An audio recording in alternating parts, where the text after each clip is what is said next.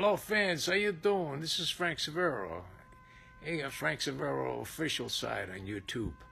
Anyway, listen, get in the role of Genco Abbandando in Godfather Part 2. So I'm going to tell you the story from the beginning, like I did in Instagram, Sivero Frank.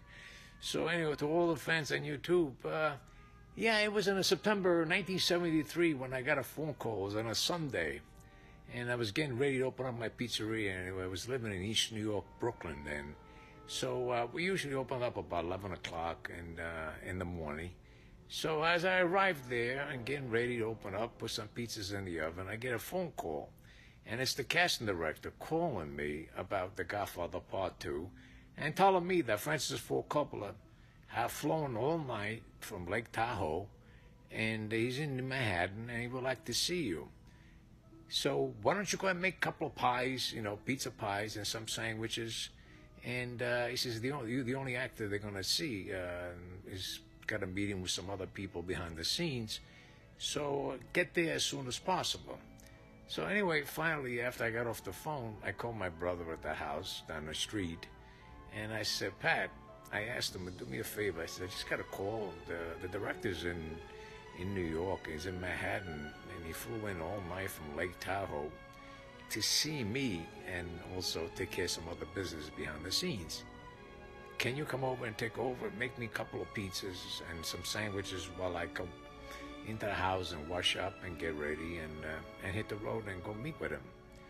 So anyway, he did that, and pretty much I got in the car, got the pizzas, and it was a hot day that day, and I put the pizzas in the car, and I was trying to keep the pizzas warm. And I didn't know how to keep them warm, you know, it's about 25-minute ride.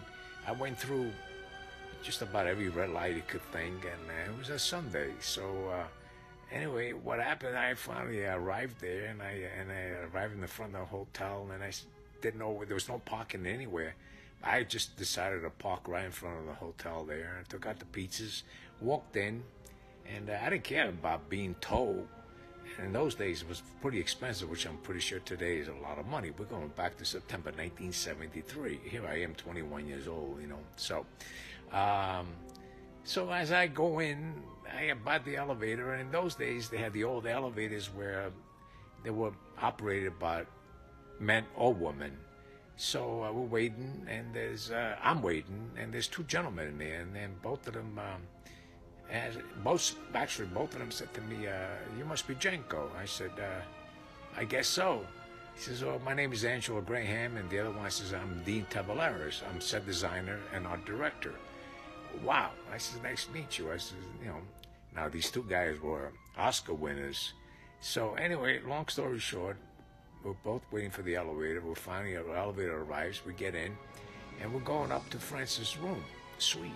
So we get there, and door opens, there's Francis Ford Coppola, greets me, greets them, and there's a whole bunch of kids there, all these children who were young in those days, you know, so, and there was a couple of producers and his assistant in there, his assistant. So I said, come in, Frank, come in, and told the other guys to come in. So I gave them the pizzas. Wow, they smell good. I said, they are good. So they open up the boxes of the pizza, and they're pretty much, they're demolish it. They went through the whole thing, and Francis asked me if I had, you know, it was okay if I wait, and I said, yeah, no problem, take your time, you know. So I think almost a couple of hours went by, and I was smoking those days. I went through, I think, a pack of cigarettes, maybe even more, I don't even know. But anyway, so what happened is finally they got discussing locations and sets and everything, and they couldn't shoot in Cuba. They had to shoot in San Domingos, the stuff with Pacino when he's there, meeting with Hyman Roth. So they finally got to me after, I think, a couple of hours went by, and he asked me, he says, listen, this is the script from The Godfather Part 2. And it was a pretty big script, you know, so he said, I want you to go through the scenes. I want you to do it in Sicilian dialogue. It's, I'm going to read with you. I'm going to do them English. You're going to do them in Sicilian. So go to the next room, go over. When you're ready, just come out and tell me that you're ready. So basically, I went in the next room. Maybe 5-7 minutes went by, and came out, and I said, Francis, I'm ready if you're ready. He said, you're ready already? I said, yeah.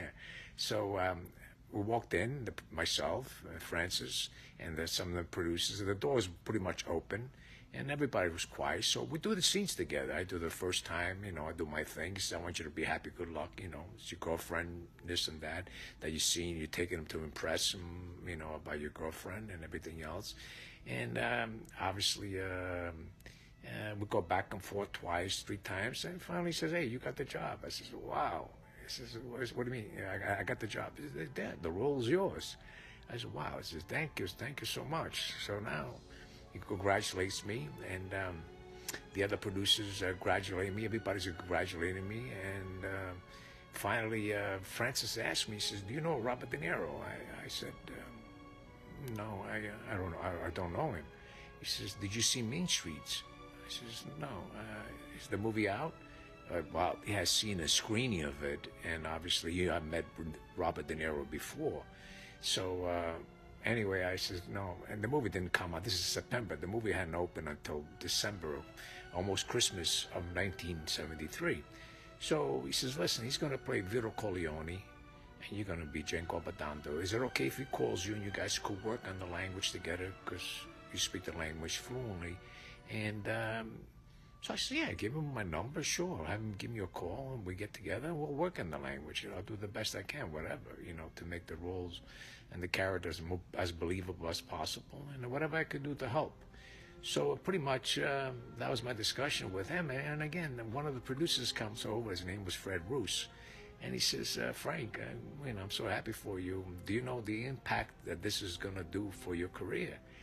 And so I said, "I really don't know." He said, "Well, Godfather 1 was so successful, and the sequel is going to be, I think we think as successful, if not even bigger. And it's a big role."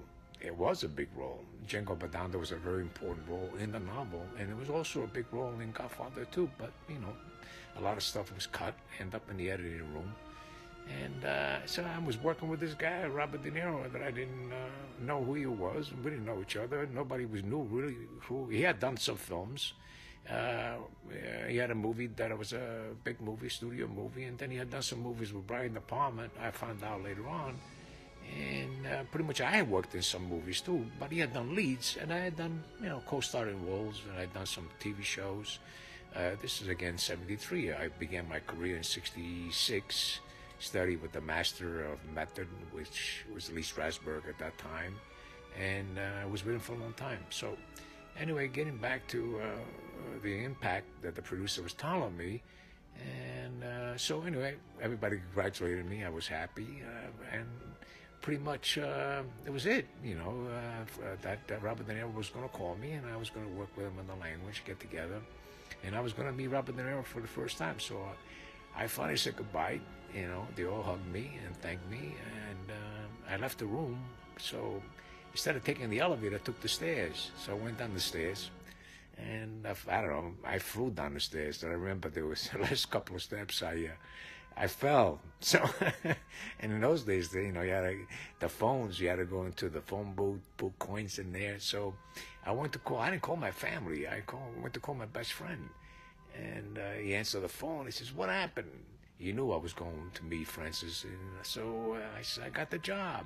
He says, "Get over here." He says, "Hurry up, get here." He says, "And we'll open up some champagne and have a good time."